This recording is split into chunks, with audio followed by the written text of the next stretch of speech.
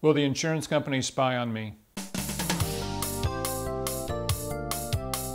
I think it's pretty understandable for someone who's not been involved in a personal injury case to have it in the back of your mind based on what you hear from friends and neighbors that if you've been in an accident, the insurance company is going to spy on you.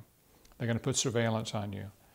I think in most cases where there is not a tremendous injury, where there's not surgery and tremendous consequences from the injury, the answer is probably not. Insurance companies do what they need to do to protect them from paying money to you, okay? If your case is a bigger case and they feel like they need to take extra precaution to try to minimize what they pay you, absolutely. You can assume that every time you walk out of your house, there's an investigator that has a camera to either follow you or watch you. All they're doing is watching what you do in public. So if you are being straightforward and honest about what you say you can and cannot do, it really doesn't matter anyway.